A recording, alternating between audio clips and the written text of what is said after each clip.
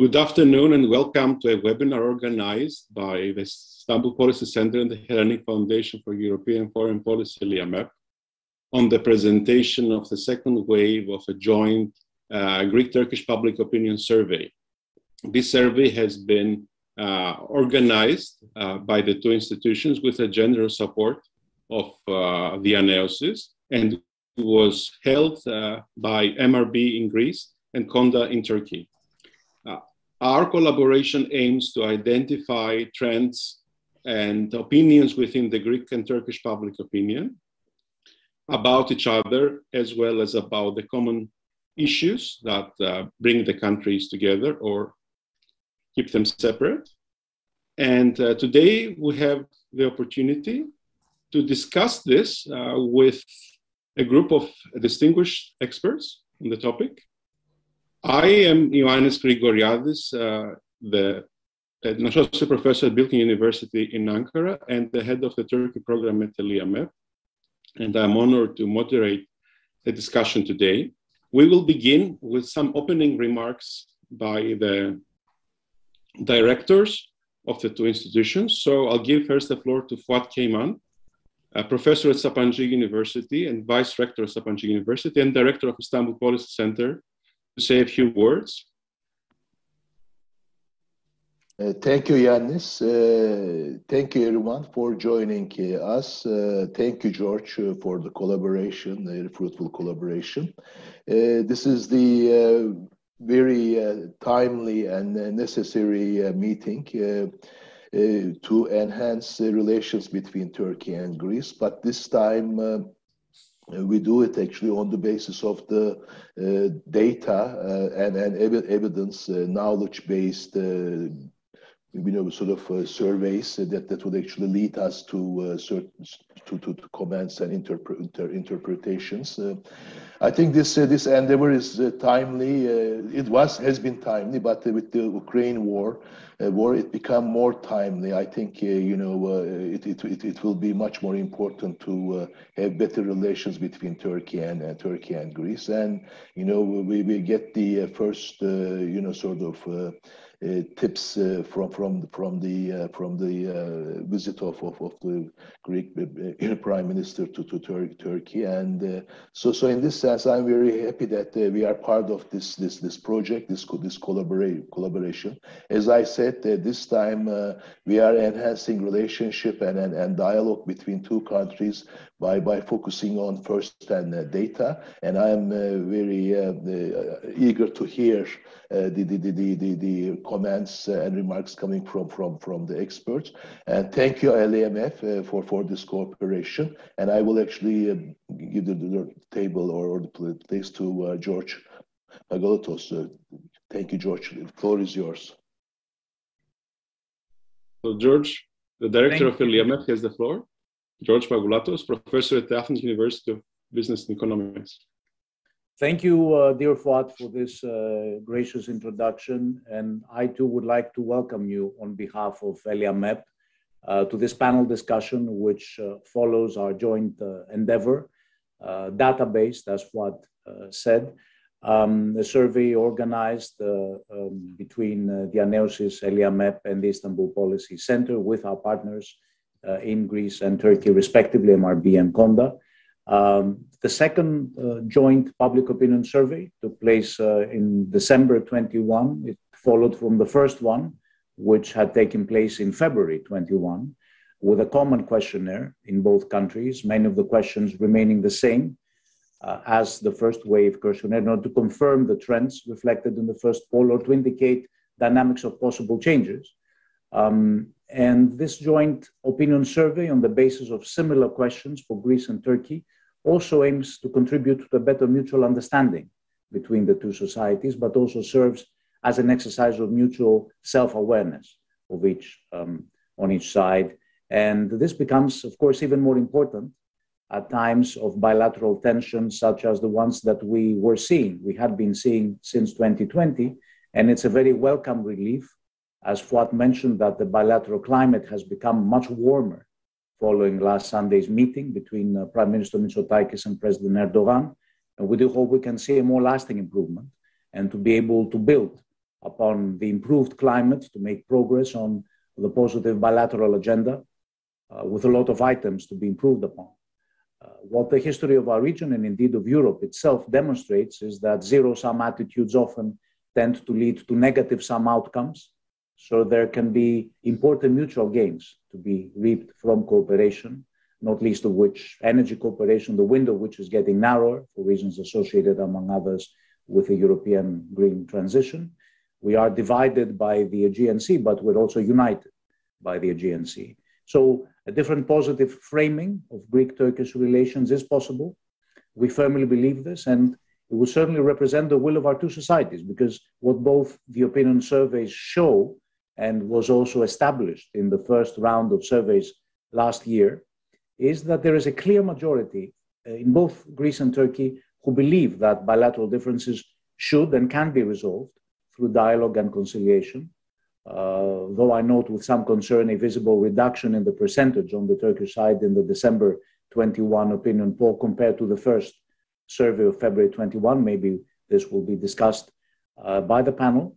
But both societies recognize the differences between the two countries, but they demand their political leaders to engage in the direction of dialogue and conciliation towards resolving these differences, because between our two countries who are both neighbors and NATO allies. And this importance of dialogue, of course, becomes even more relevant as we all witness on our screens the horrors of actual warfare unfolding in Ukraine. I also keep another finding, a high concern, as shown in the opinion surveys about a possible military incident, higher on the Greek side than on the Turkish one. So maintaining bridges of dialogue between our civil societies is a strategy also towards preventing such incidents from ever happening. An escalation could always spiral out of control and activate negative self-fulfilling prophecies. So we must find ways to engage. We must find ways to engage also the European factor as a positive catalyst in bilateral relations. This is challenging these days, but given the actual freeze of Turkey's EU accession prospect, but customs union and a closer and principled EU-Turkey relationship can certainly be a facilitator of improved relations between our two countries. So many areas to be improved upon, and we at ELIAMEP are determined to maintain our long tradition of keeping the channels of dialogue open, engaging with our partners and colleagues and friends on the other side of the Aegean. And I would like to take this opportunity to thank once again our team at ELIAMEP, led by Ioannis as head of our Turkey program, and especially thank our colleagues and friends of the Istanbul Policy Center, Fuat, Senem, Eylem, for this excellent partnership. And I pass the floor to Ioannis. Thank you very much, George, for your kind words. We'll now move to the presentation of the results. I will be presenting on the Greek side of the Greek-Turkish opinion survey. Then Senem Aydın-Düzgit from Sabancı University and Istanbul Policy Center will also add her own input into the presentation of the results from the Turkish point of view. And then we have two distinguished discussants, Professor Dimitrios Triantaphyllou from Kadir Has University and Professor Eylem Yanardağoğlu from Kadir Has University, who will offer some comparative remarks on the results, given their experience and expertise on Greece and Turkey as well. So let me also concur with the point you raised, Fuat and George, that the time of this event is very appropriate. When we planned this event several weeks ago, we had no idea about the meeting between the Greek and Turkish leader and the sort of this new beginning that we may be witnessing in Greek-Turkish bilateral relations. But what is very important, and I think that's why it is important to do the study of data and look into public opinions. Public opinion appeared to be ready for this. So public opinion didn't consider the disputes in both countries, that the disputes are not resolvable or that there is not a possibility of seeking some common ground and common understanding in Greek-Turkish disputes.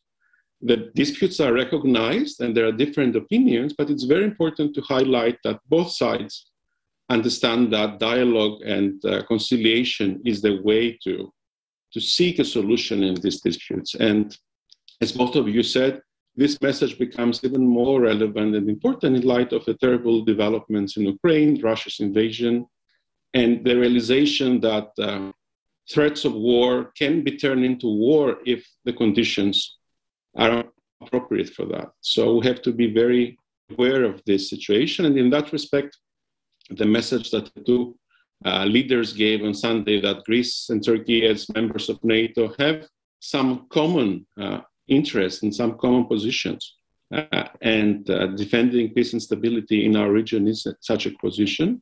This is also another point that we need to keep in mind as we look into the future. As both of you said, and I will go over some of the most important findings of the survey in my 5 or 7 minutes of a presentation. We asked this, and a number of the questions asked in the second wave were the same questions asked in the first wave. So we can actually have a deeper understanding of how kind of coincidental or consolidated opinions are in the Greek and Turkish public opinion. And we have added some additional questions that were asked for the first time and give us some interesting insights about how the two societies view themselves and view each other. So, for example, I can refer to the findings we had on the question that whether Greek-Turkish disputes can be resolved with dialogue and conciliation. We had 62.2% of Greeks and 57.7% of Turks that said so in December. The same answer was given in February of the last year, 59% of Greeks and 70% of Turks. So we see some differences, some different trends, but it is clear that a strong majority on both sides do support that Greek-Turkish relations should be resolved by peaceful means. Another interesting finding that emerged in both countries is the opinion by both Greeks and Turks that political elites are to blame for the existence of bilateral disputes. So the argument is not that the disputes are structural, that they are beyond the will of the political leaders or the civil society leaders. They are there without, and we can do nothing about that. In February, 79.2% of Greeks and 58.1% of Turks stated that politicians are responsible for the disputes between Greece and Turkey. On the other hand, there is some common mistrust about the role that international actors, the international community, can play for the resolution of bilateral disputes. On both sides, there is a suspicion that the West or the United States or NATO or all international institutions, the European Union, are going to support the other side and not the own side in the dispute. So this is something that appears strong on both sides of the Aegean. And I can refer, for example, that this was the answer that 53.7% of Greeks and 64% of Turks declared that the other side enjoys unfair support by the European Union. So Greeks think that the European Union supports Turkey, and Turks think that the European Union supports Greece. Another common interesting point we explored in this second wave is to compare the level of pride that Greeks and Turks feel about themselves, about their identity. And we can identify that both Greeks and Turks feel proud about their history, about their ethnicity, the achievements of their home countries in arts and literature. However, there is an interesting decrease when the questions refers to the quality of their political institutions. So, for example, only 25.2% of Greeks and 32.4% of Turks declare proud of the way that the rule of law operates in their country. And that's interesting to see here that while we do consider that the rule of law is in a much better state in Greece than in Turkey today, more Turks think that the rule of law operates better in Turkey than Greeks. There is another interesting common point that both Greeks and Turks declare their trust and pride about their armed forces. This is 77.2% of Greeks and 82% of Turks. And an interesting difference that appears in the second wave is that 83.5% of Turks and 41.5% of Greeks consider their civilization to be superior than the civilization of other countries.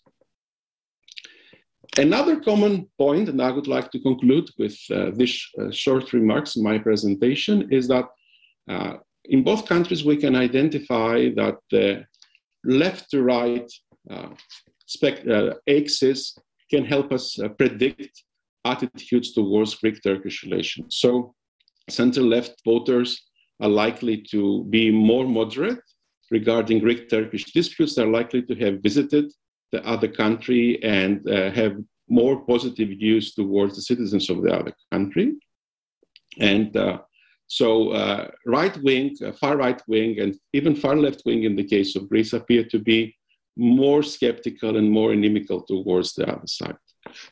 So, and of course, there is a very interesting other finding which refers to the age gap. The young population, the youth, is likely to be more positive compared to the older population. And we suspect that this has to do with the fact that internet, like the possibility of contacts and traveling that becomes more available to the younger generations, helps to mitigate stereotypes and biases towards each other. There are a lot of other points that I would like to raise, but we don't have the time. So I'll now give the floor to Senem to share her views on the findings from the Turkish point of view. Thank you very much, Ioannis, and thank you very much for organizing this webinar as well. I was wondering whether I can share my screen, right? Is that okay? Because I'd like to show you some of the graphs as well that we've prepared. Okay. Can everybody see this? Right? Okay, so it's, you know, one always has to check, so. Okay, well, basically, oh, it's not full screen. Okay, hold on. Hold on, how am I gonna do that?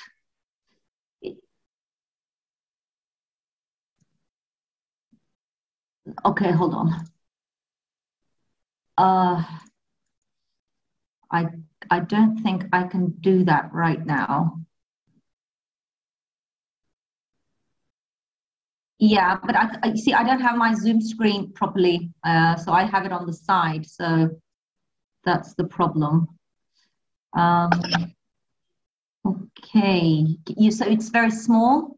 Shall I make it bigger? Yes. Maybe that's the problem. Okay, I'll just keep it bigger and maybe, is that better now, maybe? Okay. Okay, maybe I can just go like this. Is that okay? No, please go ahead, yes. Okay, all right.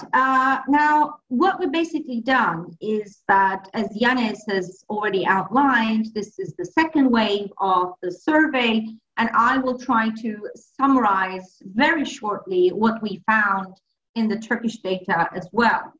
And basically, what we've done, and by the way, the analysis is also conducted by my colleagues at Özyeğin University, Ezgi Elçi and Evren Balta, and they also conducted a factor analysis of the results and tried to group basically the responses in terms of conceptual categories that we have observed in the data. And there we have 4 categories. We have the category of reconciliation, which basically consists more or less of the assertions like Greeks, Turks are our neighbors, problems between Greece and Turkey are created by politicians, disputes can be resolved with dialogue, and disputes can be resolved by military means. Then we have the nationalism as a second category, where individuals assert whether they're proud of being Greek or Turkish, whether they think that the culture of their country is greater than the culture of other countries, and whether they think that the Aegean is a sea exclusively and only Turkish or Greek. In the enmity category, I know we are aware that the word enmity isn't a nice one, but it really is the one that's kind of captured the variance in data. So we felt we couldn't find a better word for it. Let me just put it like that.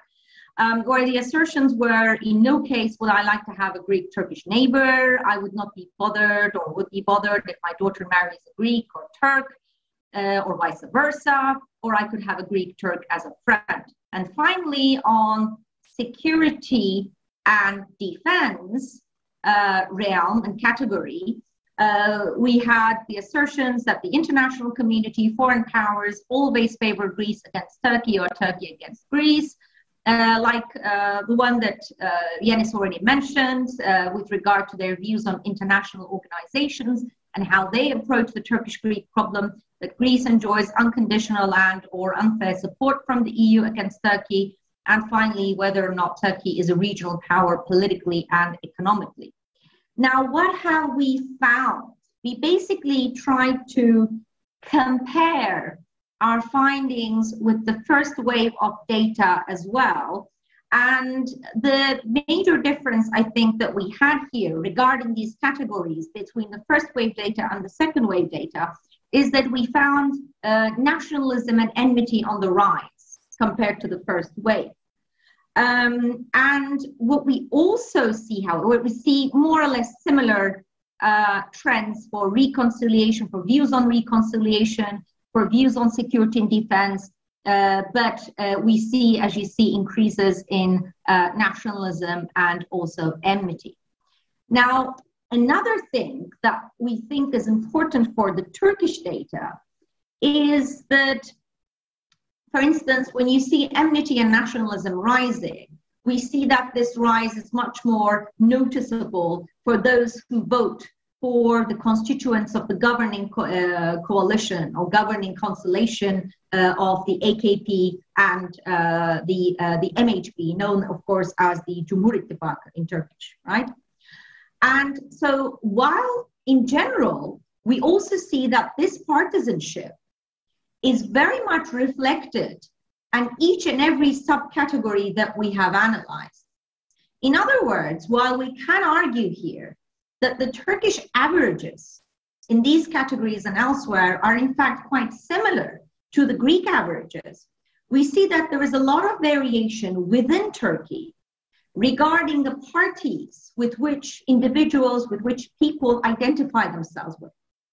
And this, of course, reflects in, for instance, the fact that there is a major difference, especially in feelings or perceptions regarding nationalism, enmity across people who vote or who are sympathetic to AKP and MHP, to the Nationalist Action Party, to Justice and Development Party, and those who are in the opposition, who are more sympathetic to CHP and E Party, HDP, etc. That's the opposition parties.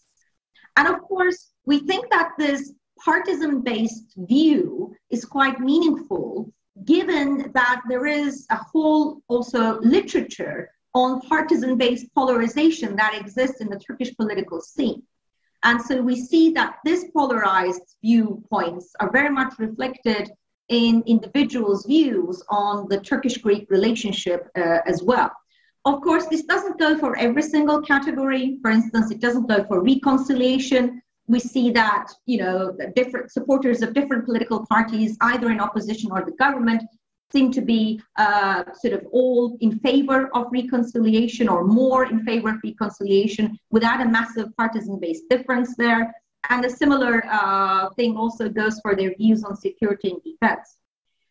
So this, of course, shows the importance of looking at the Turkish data from a party-based perspective too. And it also, I think, from a policy-relevant perspective, it shows us that in the case that there is a change of political constellations in Turkey, there might be a much more communicable environment or a favorable environment for reconciliation or productive communication between the two sides. So I think this is important, or the data is important, the Turkish data is important in showing us that and how it relates and how it might relate to policymaking and communication between the two sides in the coming years. Of course, in the data, we also looked at, usual variables like education, where we expected to find that, and we did find it, that those who enjoy a high degree of education, university graduates, for instance, have lower feelings of nationalism and enmity. But regardless of education, regardless of partisanship, people do want overall more dialogue and more reconciliation. So there seems to be a convergence on that one as well. And that's also, I think, a positive note to keep in mind. On religiosity, similarly, we see nationalism, we see more hostile attitudes as the degree of religiosity rises, and that seems to decline as the rates of religiosity or the level of religiosity also falls down. And we also have some data to measure how proud one is of their country. And even though this might not be 100% relevant to the Turkish-Greek relationship, we still think that it is an important data, which is why I put it on the slide, in terms of showing polarization as well.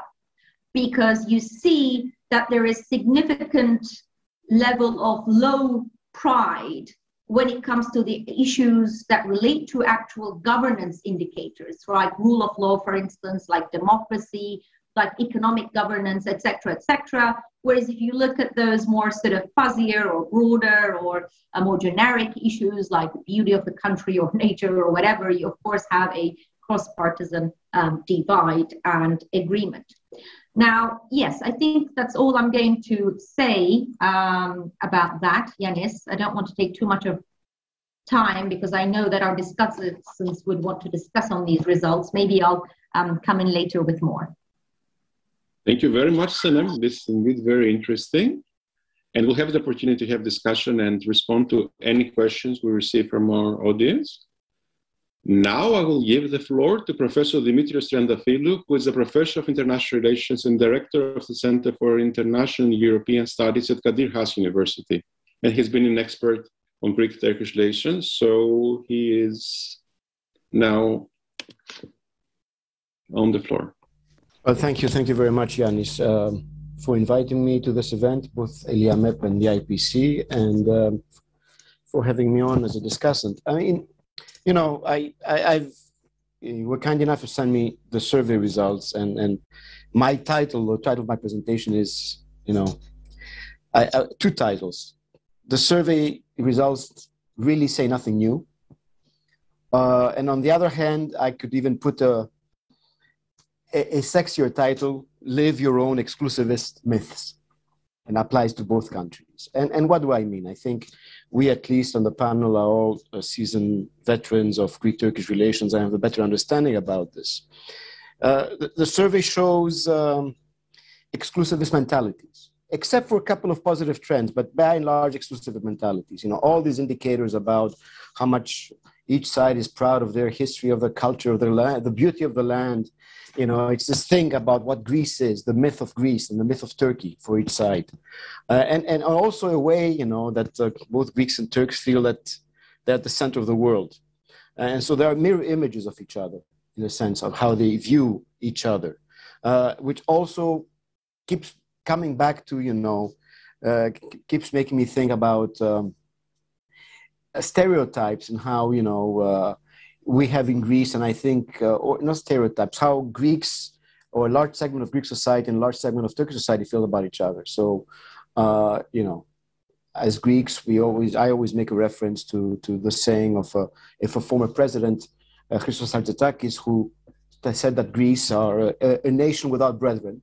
And then there's that saying, that almost equal saying in Turkey about no better friend than a Turk, for a Turk than a Turk. So there's that exclusivist nature that each peoples are on their own. And I think a lot of the findings sort of reflect that. There's also, again, positive indicators, as everyone has indicated, has to do with the fact that, and let me look at my notes here. Yes, that both sides, I mean, a large majority of both Greeks and Turks in both the 21 and 22 survey feel that there's a way to live peacefully with our neighbors, and disputes can be resolved through dialogue and communication.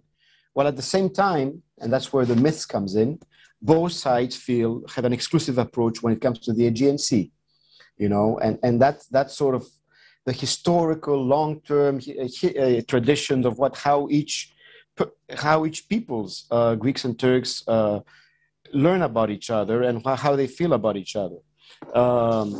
And so this is something to keep in mind. And then the suspicion is there.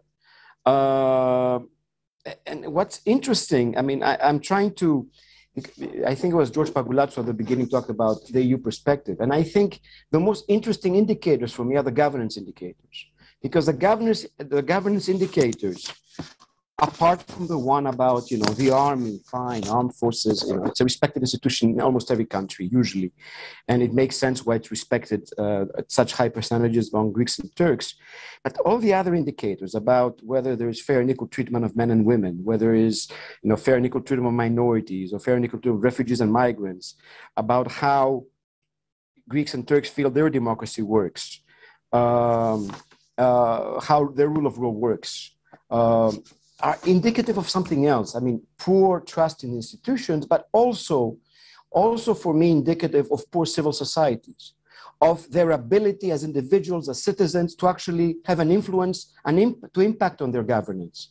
And I think because this is something that's relevant for the EU, but on the other hand, we also know, and here I'm going to use some general data from elite surveys that I've done, Greek foreign policy elites and how they view their Turkish counterparts, and Turkish foreign policy elites, how they view their counterparts, especially when it comes to Turkish elites. They're very worried of the fact that Turkey's application and Turkey's monitoring goes through Greece as well, right? And that's why the EU angle is so controversial when it comes to Greek-Turkish relations. But fundamentally, though, when you look at those indicators, and these are numbers around 40% and 35% trust in the Greeks and Turks believe that their institutions treat, as I said, men and women equally and fairly, minorities, refugees and migrants, very low trust in how democracy works, very low trust about the rule of law, even lower in the 25% for the Greeks and so on.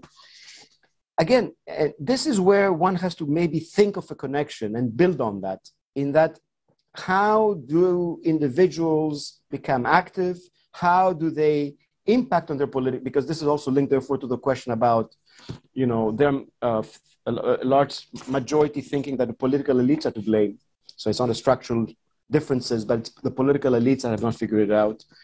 And I think this is a telling thing. I think this is something one needs to work further on and analyze, whether these indicators of poor pride in institutions, but that fundamentally are issues affecting citizens, could be improved, and whether there's a way for the two societies to interact, exchange ideas, and try to improve that.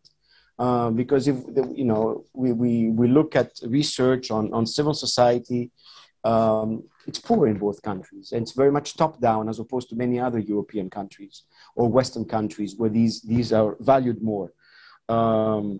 So this is what I get generally. I mean, and that's why I'm saying for me it's more of the same. There's really nothing new. We know this is at the core of that. We know also, I mean, if you link this to the meeting 2 days ago between the Greek Prime Minister and the Turkish President, the need for both countries to feel that somehow they are needed, they are trusted, they are wanted. And this, I think, is also reflected somehow in the surveys, even when it comes to how they feel about, I think the whole segment was about the international actor and the suspicion about the others, right? Whether it's the EU or other institutions, and how they both feel that somehow these international institutions, to which they are party to, support the other side more.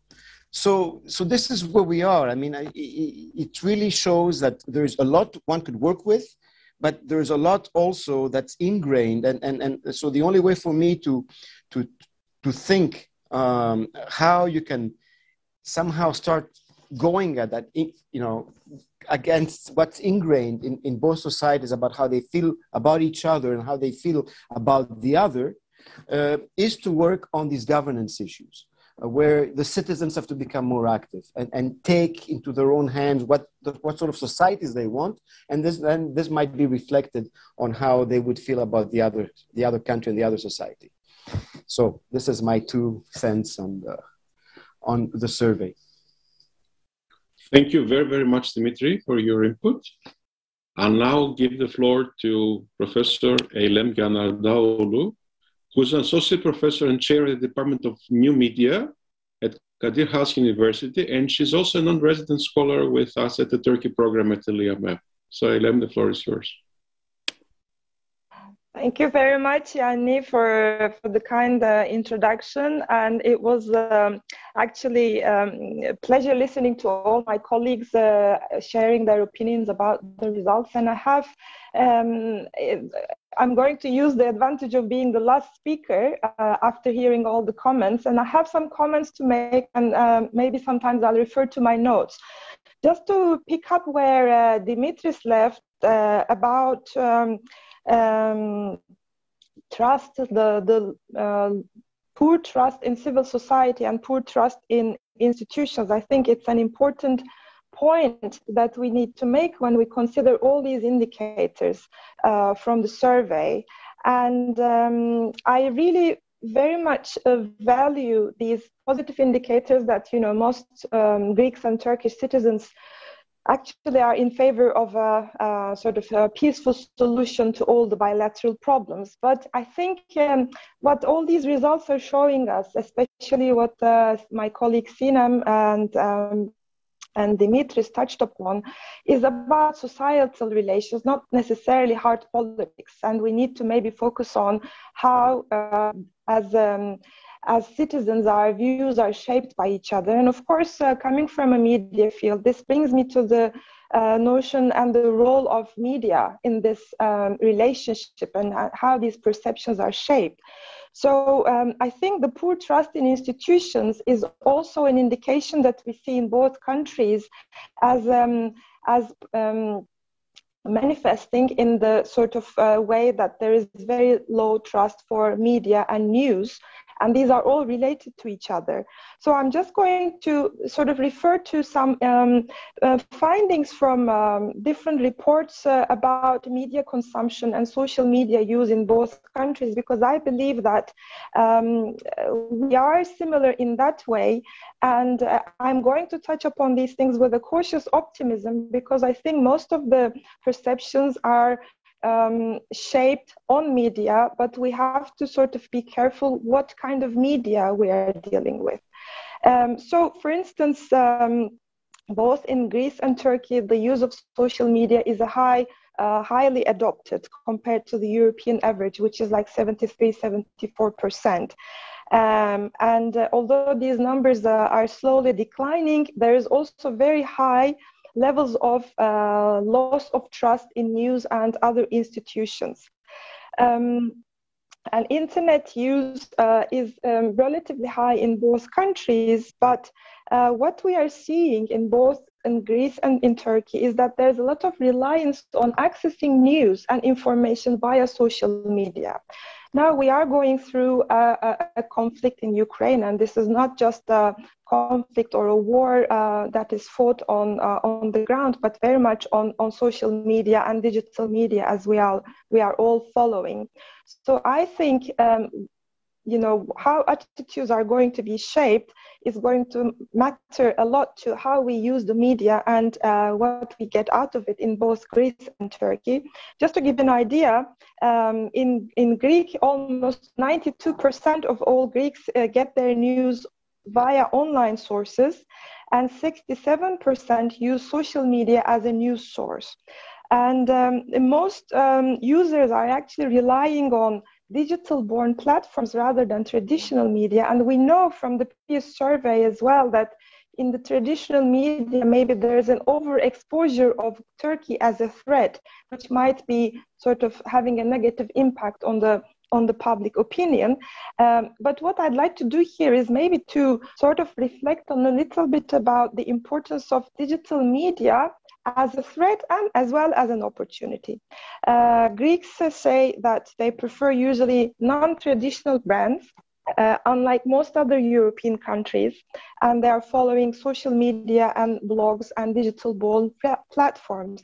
But some of these platforms, digital-born platforms, may be actually reflecting more partisan views than the traditional media, and they might engage in these websites, they might engage in more sensational or clickbait news.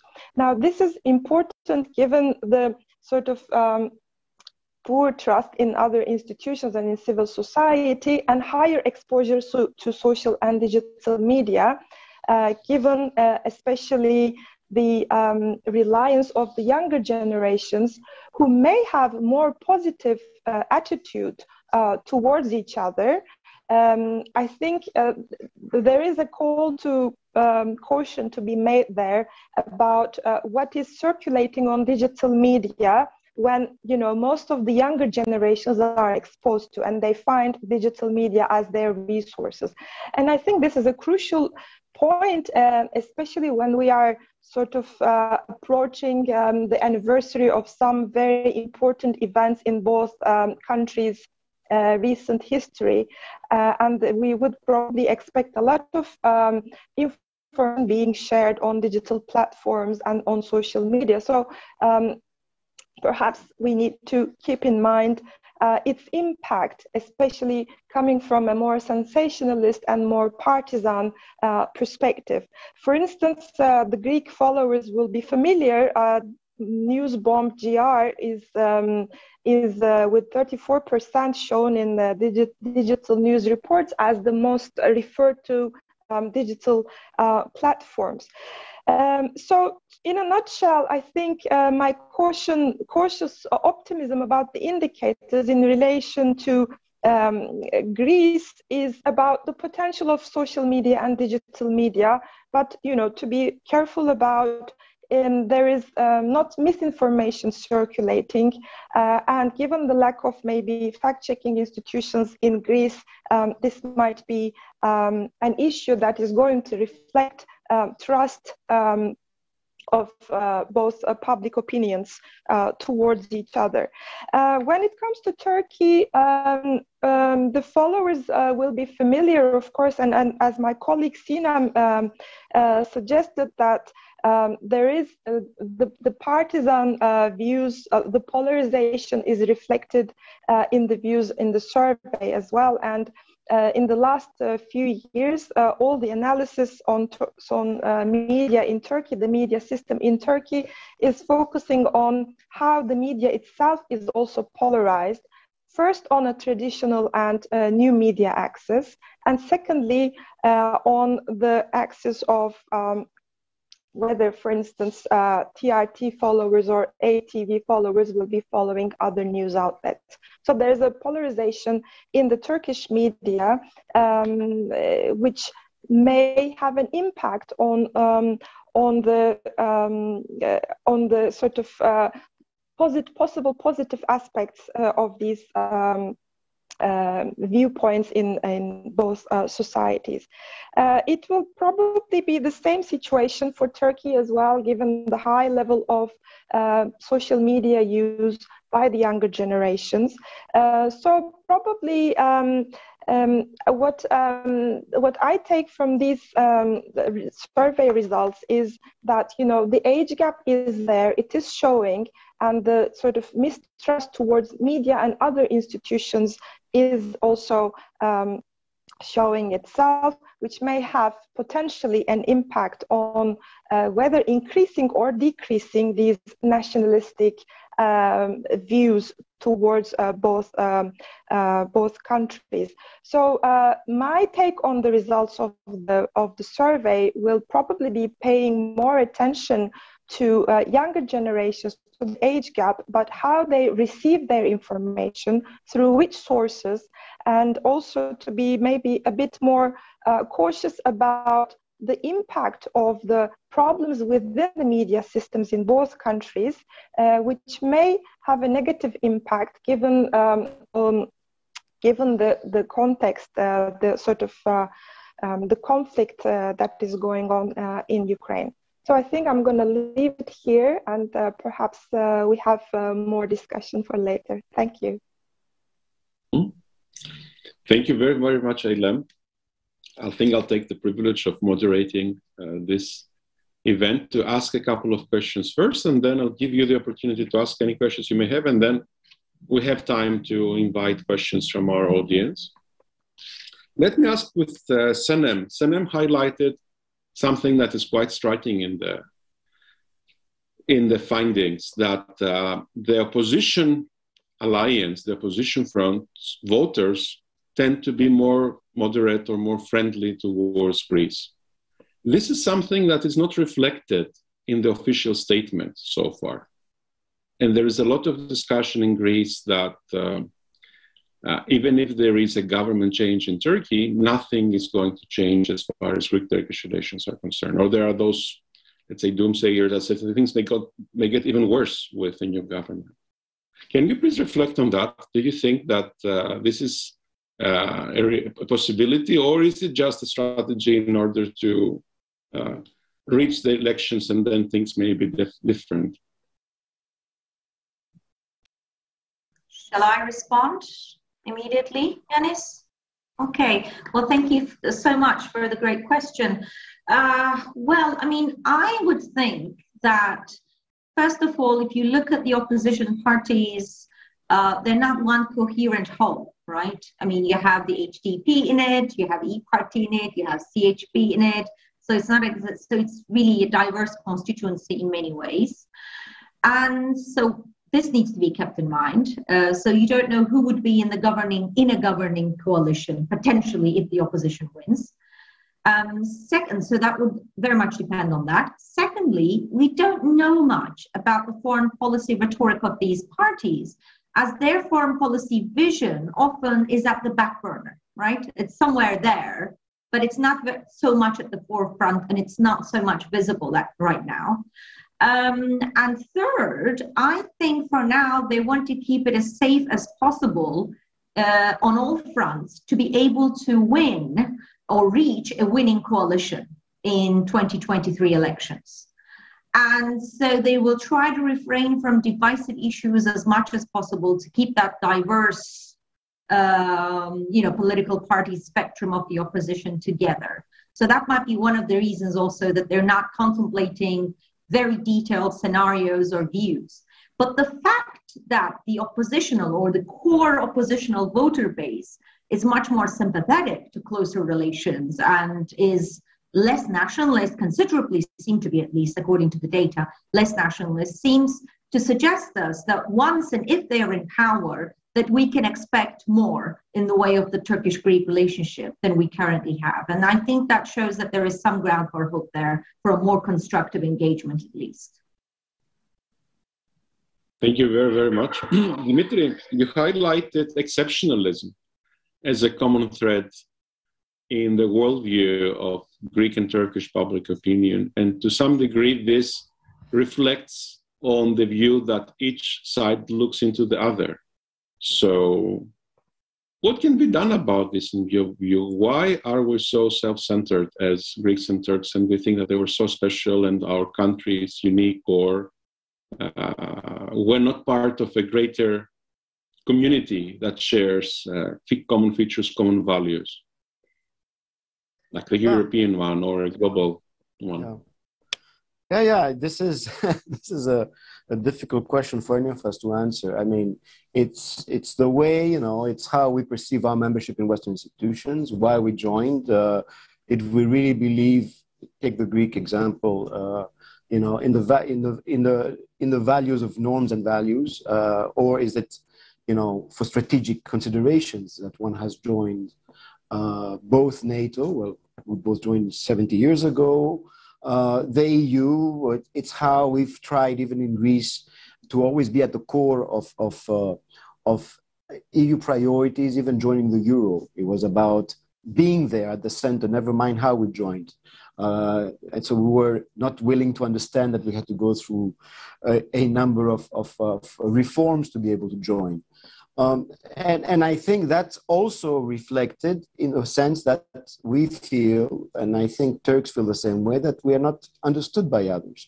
And for the Greek case, this has to do with Turkey, the threat perception, which has not dissipated. It might at times and might at times not. And therefore, being a flank state, we don't feel that we are understood in what we are saying, in how, what we feel, Greeks feel in majority is this threat emanating from Turkey. Others do not seem to understand it.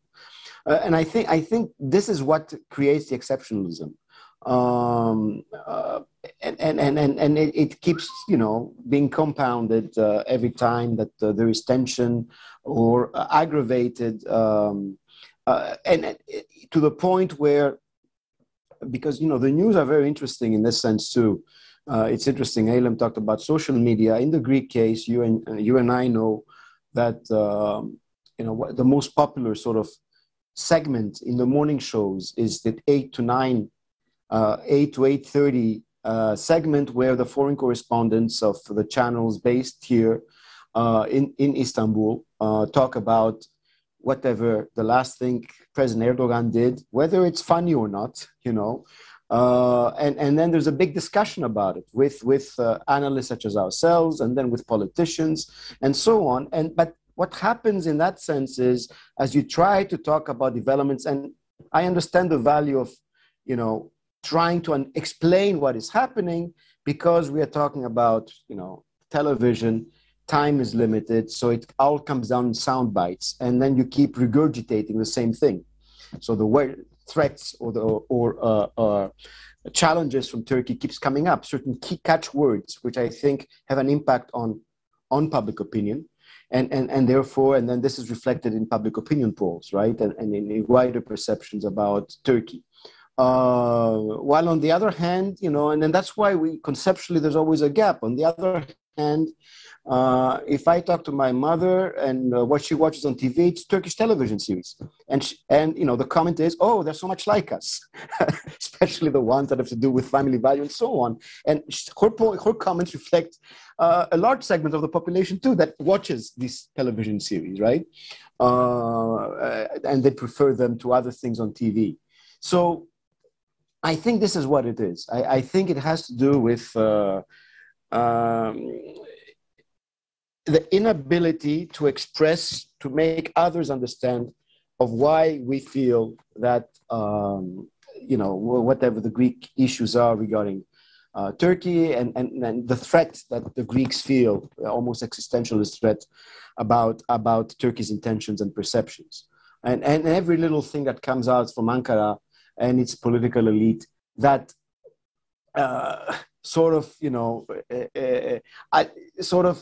is linked to that threat perception is used as evidence that what I've been saying, what I've been taught, what I know has just been, verified, and that's sort of propagated. I mean, that's how I would interpret it, right? Thank you very, very much. Eylem, I have a question for you. You mentioned how social media play an increasingly important role in constituting the perceptions about each other in Greece and Turkey. And I will follow up on the point that Professor Triantaphyllou made, that there is a lot of information, a lot of debate about Turkey and Greece, not the same debate about Greece and Turkey, but the quantity of information, of course, is not tantamount with quality of information. So the discussion may be simply reinforcing stereotypes or maybe kind of recycling the same material that reflects on this. Is there a way to enrich this discussion? Are there, what is the role of conventional media in this, or or other sort of unconventional media? Dimitrios mentioned also TV series or soap operas. How can we contribute to a more representative and more pluralistic media sphere about each other? Thank you, Yanni. I think this is a very crucial point, this asymmetry. It's very critical, the asymmetry of Turkey being Greece's biggest security problem, this perception, seeing Turkey as a threat.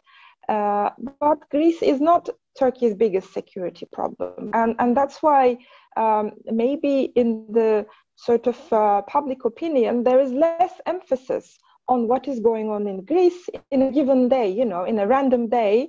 We probably, in the Turkish media here, we do not hear about what is going on in Greece as much as Greeks do in Athens or in wherever they are. So there is a critical asymmetry here, which I think is one of the major issues that is impacting on the public opinion and how it's shaped. Because if you, as Dimitrios says, if you wake up in the morning and 8 o'clock, you start hearing about Turkey being the greatest national threat, then eventually it will sort of create some sort of anxiety or some sort of suspicion without even maybe audience realize. So I think this is very crucial, and I think there is a few things that can be done there. First of all, like we are mentioning about the partisan views. There is a partisan or polarized media, especially in Turkey, but there is also a very dominant narrative in both countries how to approach national issues or how to approach foreign relations.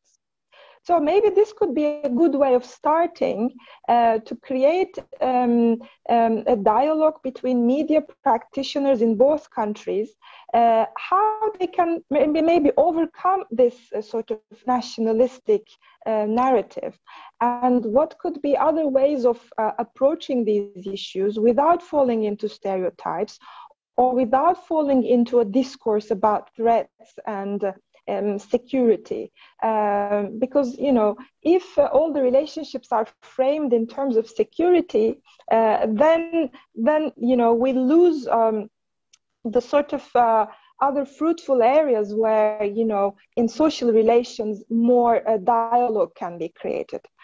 So I think younger generations are better doing this, through exchanges, coming to our university, Erasmus, etc., through traveling. But I think maybe establishing good connections, beginning with media practitioners, would be a good step to reflect on these difficulties and to how to overcome this security discourse. Thank you very much. Let me add to this point, on this point, that all results, because we've received a question from our audience, will be available on the website of ELIAMEP and Istanbul Policy Center. And this will be reflecting both the results in Greece and the results in Turkey. So they will be accessible for researchers to conduct their own interpretation of the findings of the opinion surveys. And let me start with the first question we're receiving from our audience. According to Turkey Trends 2021, this is the Kadir Has University survey run by Professor Mustafa Aydın. Even if Greece ranks relatively low in the list of threats against Turkey, so Greece appears to be 10th in that list.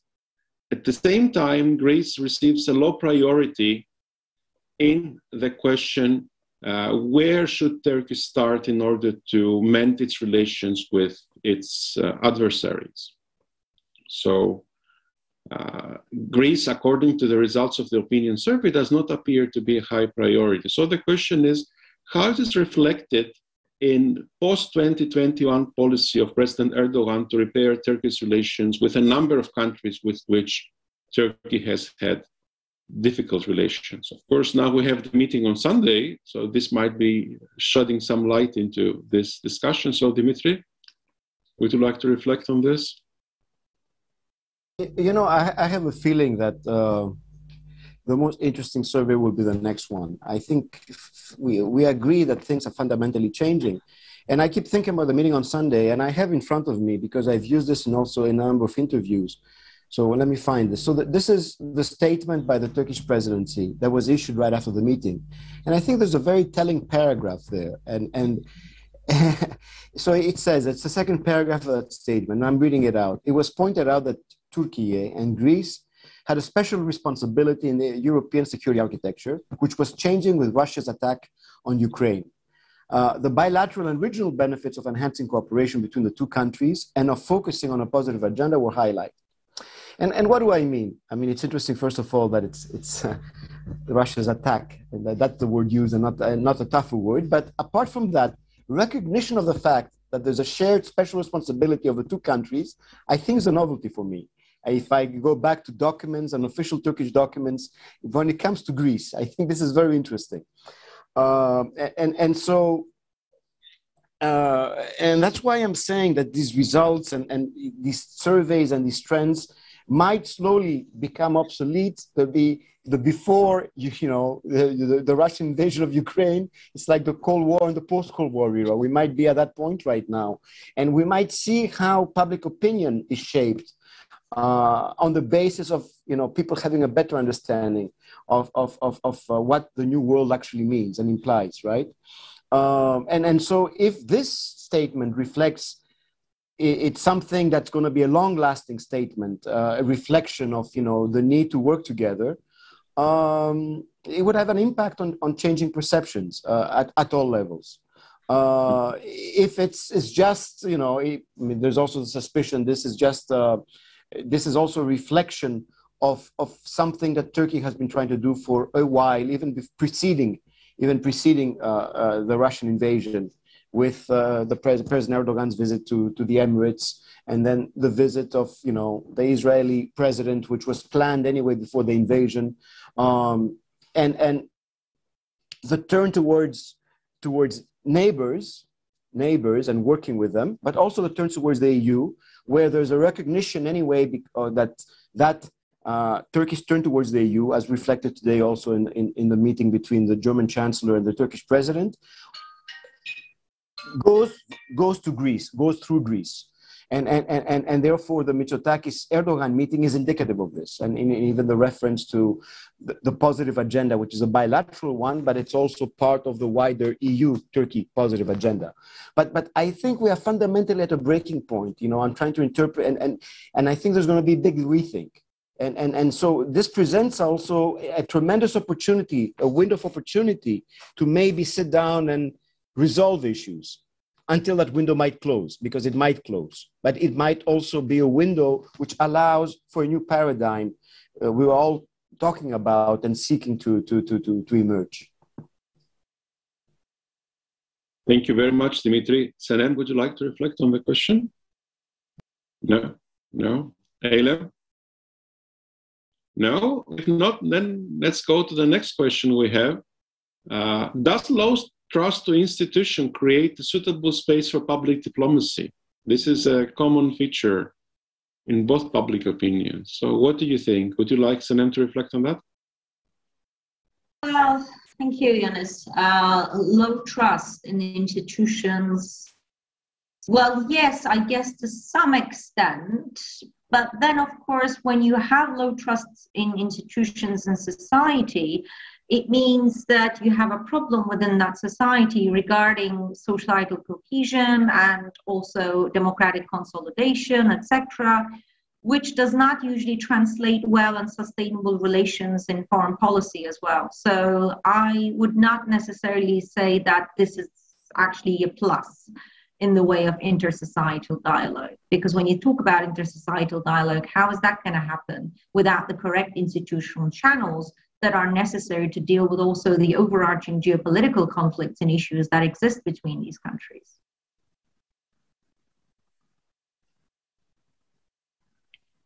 Thank you very much. Eylem, would you like to reflect?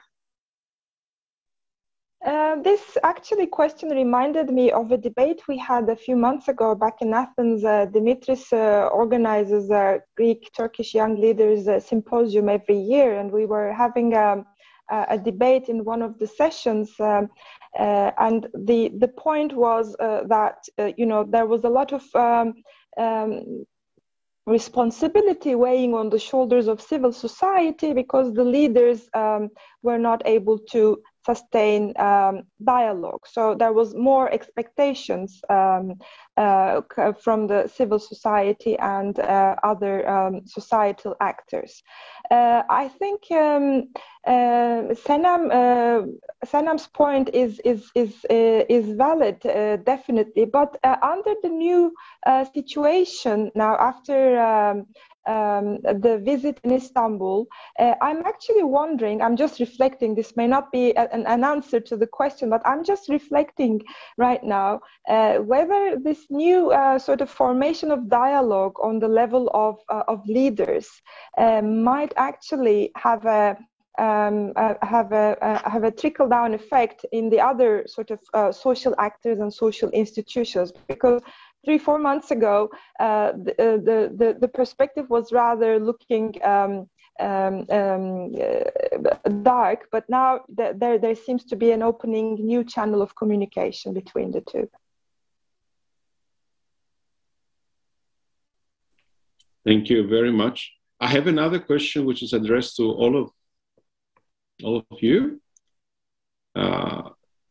While both countries' public opinions argue that the problem should be resolved through dialogue, in both countries these issues that are Greek-Turkish disputes are called as national issues. How possible? How can we reconcile this? How calling a question national issue makes it difficult to seek compromise?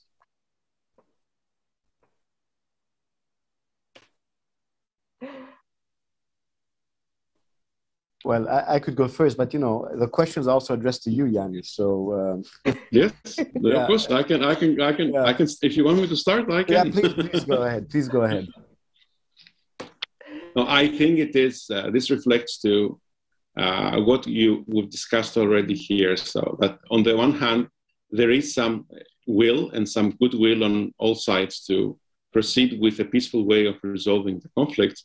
But on the other hand, the way that the issues or the conflicts have been framed for many, many years in both countries does not allow room for understanding the other side or sort of recognizing that all sides have interests and points that need to be raised and understood in that dispute. So in that respect, this, in my opinion, at least I don't know how you think, this provides an opportunity for all these institutions and all these activities that need to fill that gap and try to turn this like initial positive will about resolving the disputes by peaceful means into a new understanding of what these disputes are and what are the true interests of the parties involved so that a solution can be achieved. So, Dimitri, would you like to? No, yeah. I don't really have much to add. I'm just thinking, I just think sometimes whether our methodology might need to be worked on. I mean, Eylem was referring to before on younger generations, so we need to focus on how they receive their information and where they get it from. Although she talked about getting media professionals together. But then, I keep thinking these are things that have been tried in the past, are being tried, but media landscape, it's totally changing. When rapprochement started over 20 years ago, it was easier to have media come together. It was usually newspaper people, right, that got together, Mehmet Ali Biran, Papachelas, and then a lot of others. Today, what is the media landscape? Is it still the traditional media that represents it on both sides? Or is it's much more dispersed? And how do you, therefore, deal with even this whole question about, the national issue perspective and deconstruct it and then have an impact? I'm also thinking because of this crisis, both I and Ioannis, or even because of Greek issue, we often appear on Greek media, so whether it's radio or television. And then, interestingly enough, so because we are considered to be mainstream scholars, right? And so a lot of the mainstream scholars appear on mainstream channels. And then, but if you see now the impact, and this is not a scientific survey on my part, but when I observe that, my little segments on a TV show, 5 or 10 minutes, the number of views it has on YouTube, right, might be 3, 4, 5 things, 10,000, which is okay. And Ioannis's might have the same numbers. But then I also see that there are many others, colleagues, loosely used, called colleagues, with maybe not so moderate views, not so mainstream views, much more to the extremes, that actually do not get access to television as much, but they do use channels of communication such as YouTube, and their views are in the hundreds of thousands, which is very interesting in that. You've noticed that, Ioannis, right? And, you know, and with some of them, and makes you wonder, therefore, how, I mean, and we know the discourse. We don't have to watch them. We don't have to listen to them. We know what the discourse is about, right? So no one is ever going to try to reach out to the other side. It's access to information and facts, which is great, but then in their analysis, they go all wrong because it's all about, you know, their perceptions of the other.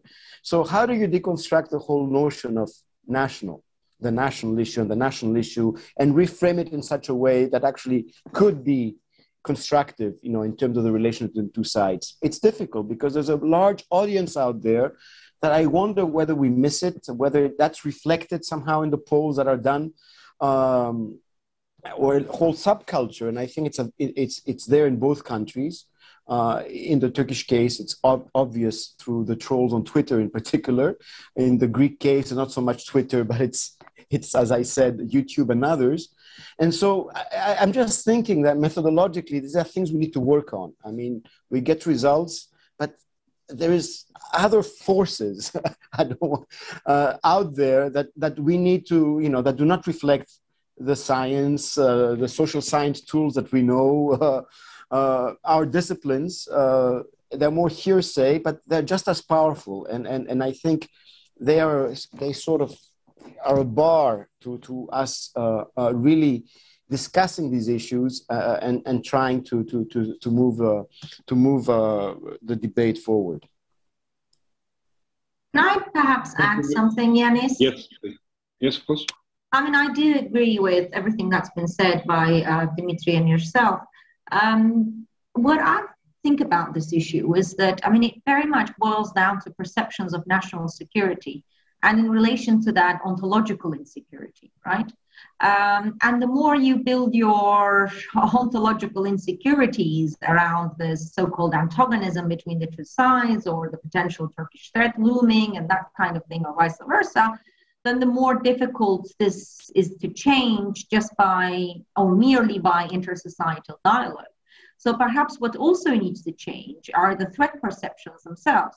And that's not necessarily something that Turkey and Greece can do alone, but most of the time when you look at the evolution of the relationship, that has a lot to do with external geopolitical dynamics too, which is, I think, why it's very important to see how that threat perception will evolve in the two societies in the next few years, because I do believe, I'm one of those who believe that this new war in Ukraine will have lasting consequences on Europe and the neighborhood, but also threat perceptions and alliances. And it will take a while for us to assess how this impact will unfold, which is, I think it's very important to keep this in mind in preparing the third round as well, which is something that Dimitrios had said also earlier. But I think this is the key area around which we should be watching very closely to see if there's anything that can be picked up and worked on by the policymakers and also to society to use that, because I think that's the fundamental problem. Thank you very much, Senem. Eylem, would you like to add a point? Yes, thank you. I agree with both colleagues, but I think, you know, getting sort of away from this threat and security antagonistic approach is the key to dialogue and how we define national issues. Because once we define issues as national issues, they might automatically become untouchable. But the point of dialogue is to actually unpack, you know, what is stopping the dialogue there. So maybe we need a new frame of looking at these, as Senem suggested, looking at these, you know, perceptions and to unpack them and maybe to consider them in a new frame. And this will be done by policymakers, this will be done by political leaders for sure, but this will be also done on a civil society and mass media and social media level. this is why we need the dialogue to come back to the question. Oh, exactly. Thank you very much. We have two questions, and I think we can conclude having answered as soon as we answer them. So I'll read them both, and you will have the time to respond to both of them. The first question is actually linked to Senem's latest comment. Oh, we have a third question. Okay. So let me start with the first question I have here. Can you find any similarities between the Sevres syndrome or the division of motherland in Turkey and the prevailing sentiment of Turkophobia in Greece, or this kind of this obsession with Turkey as the security threat, the imminent security threat for Greece? This is the first question asked. The second question refers to the question, the results of the question, do you think that the culture of your country is superior than the culture of other countries? Why is there this huge difference between Greece and Turkey? And the third question is similar to that. Why is the percentage of Turks who think that their culture is superior than the culture of other countries is twice as high as the percentage of Greeks who believe the same? Is there a reason for that? So, Eylem, would you like to start first this time? Thank you. I think I will pass the Sevres syndrome question, and I'll leave it in the hands of my colleagues to deal with it much capable than myself. Well, I think that was one of the very striking points. This, feeling superiority, feeling the superiority of your culture over the other one, and it just made me wonder if it's the way the question has been posed, because that might actually have an impact on the sort of reaction given to it. But also, I was considering this result in light of, again, an increasingly polarized political environment in Turkey, which might, as Dimitrios suggested at the beginning, that even reflected in the idioms that there is not a friend better than a Turk for a Turk, that kind of attitude, which kind of maybe permeated recently the sort of public discourse. So that made me think when I came across this result. Thank you very much, Dimitri. Yeah, you might have to repeat the third question, but let me go quickly to, first of all, the culture issue, the differences. It's true.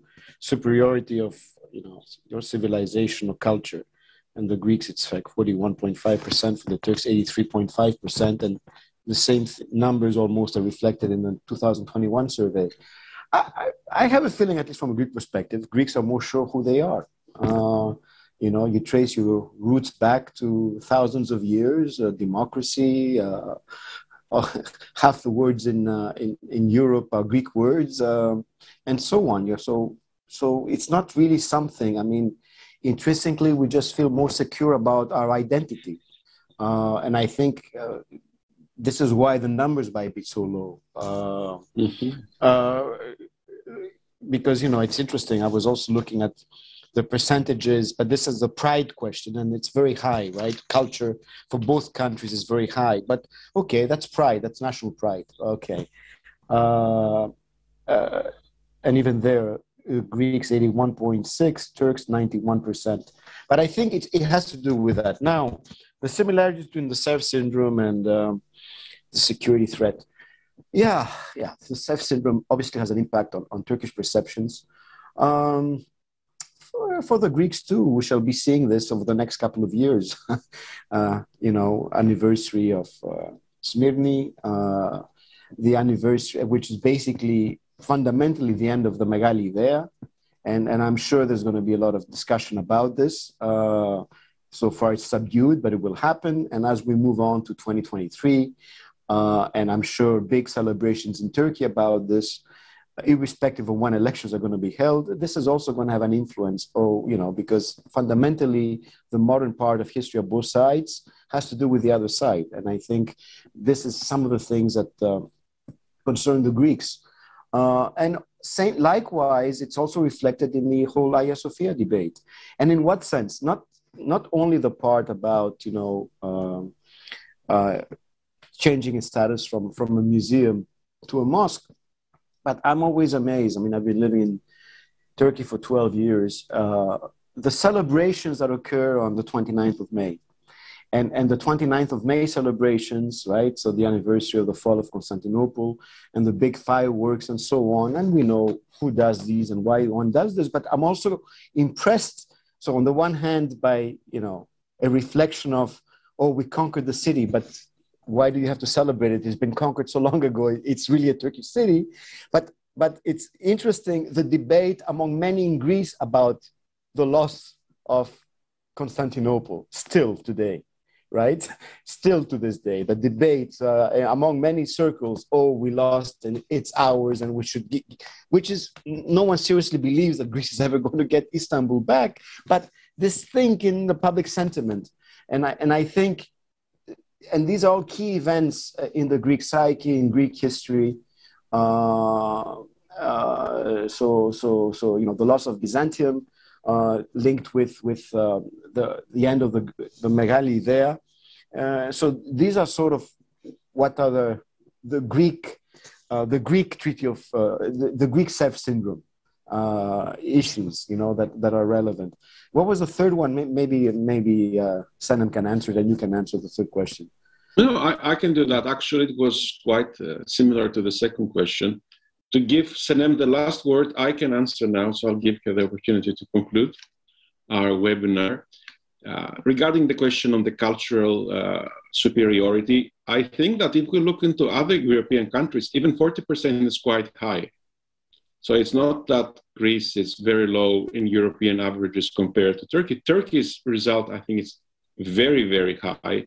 And we may try to explain this by looking into what has been happening over the last 20 years in the context of AK Party's cultural debates within the country, because AK Party comes from an Islamist background that always tried to look into the West from a sort of civilizational, cultural perspective. That's the West controls military might or money, but justice or culture belongs on us, on the Islamist side.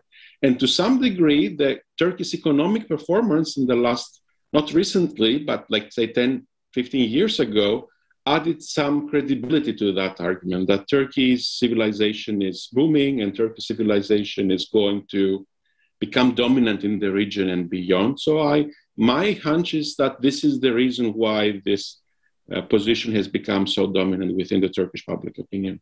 Regarding the other question about the Sever syndrome and this division of motherland and Turkophobia in Greece, I agree that there is some similarity and there is an asymmetry. For Greece, Turkey is the number one security concern, security threat in light of 1974 events in Cyprus and of course the whole discussion about the Aegean and sort of the gray zone disputes and so on. So there is a very strong argument within Greece that Turkey is questioning Greek sovereign rights.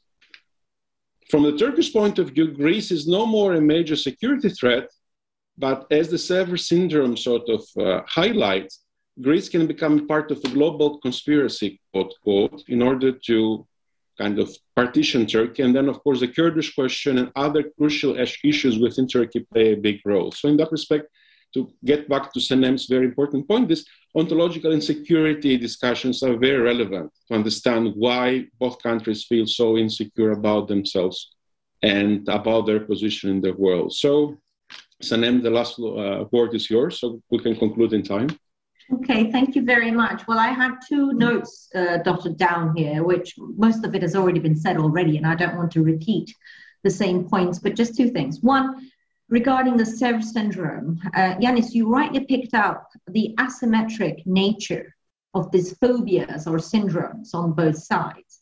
Now, when you think of the Sever syndrome, you have to remember that in the Turkish case, it relates more to Turkey's fear of the West overall. So it's not just Greece that we're talking about, but the primary referent there is often the United States or Europe, and Greece is somewhere in there, but it's not the primary reference point through which the CIES syndrome is articulated. Whereas in the case of Greece, we see that Turkey there is the dominant other of the phobia or syndrome or fear or the ontological security. And in fact, we don't need to go far, but we could only look at the first wave of the data that we had produced in the context of this project to show that the sort of cluster of security, the level of self-reliance or the feeling of self-assurance with regard to security and defense was higher in the Turkish case than the Greek sense. So that shows that the sense of insecurity is higher on the Greek part. So there is an asymmetry there, and it's an important one, an important conceptual distinction about CIES syndrome as well that we need to make such an argument. And secondly, about the notion of culture superiority, well, of course, I'm sure this goes beyond political science to respond to that question. But as a political scientist, Ioannis, I would echo your words in the sense that one part of the reason, I'm not sure this is the entire reason, but I think an important part of the reason has to do with the fact that the anti-Western discourse that the governing party has been pushing the Turkish audience in the last 20 years or so rests fundamentally, one of the pillars that it rests on is the superiority of the Turkish self. And not just in the cultural sense, but in terms of governance standards as well. You know, whether or not this is factually the case is another question. We're not living in a necessarily factual world, as you very well know. But the fact that, you know, we handled COVID better, we handled the 2008 global financial crisis better, we've come out all of these massive crises unscathed, unscratched, whereas Europe has been in shambles, including Euro crisis, the situation of Greece, the debt relief, COVID, etc. So every single notion of crisis has been taken as an opportunity by the government to frame Turkish self as superior in handling these as well, right? So it's not just a cultural issue. And it's sort of tied to Turkish culture and religion and history and all these kind of essentialist factors, that is a fact. But also it's tied very much to the way in which contemporary issues are presented, at least, as being having dealt with by the government, and sort of tie this to a very superior sense of the Turkish self. I think that's an important part of the question. So I think I can finish it at that. Thank you. Thank you very, very much. And we can conclude here our webinar. I would like to thank Eylem, Dimitrios, Senem for their very important contributions. I would like, of course, to thank our directors, Fuat, Keyman, and George Pagoulatos, for helping us realize this event and realize this research. I would like also to thank Evren Balta, who is my partner in this very important project. And I would like to invite our audience to stay tuned, because we will be producing more results. There is the third wave, which is coming soon. And as all of you have said, Russia's invasion of Ukraine may become like a trigger for very interesting results, because this event is likely to change perceptions between Greeks and Turks, as the recent meeting of the two leaders in Istanbul has highlighted to some degree. So we look forward to studying this, hoping that we can contribute to better understanding between the two peoples and the two countries, and hopefully contributing to creating an environment whereby solutions of the disputes is possible. Thank you very much.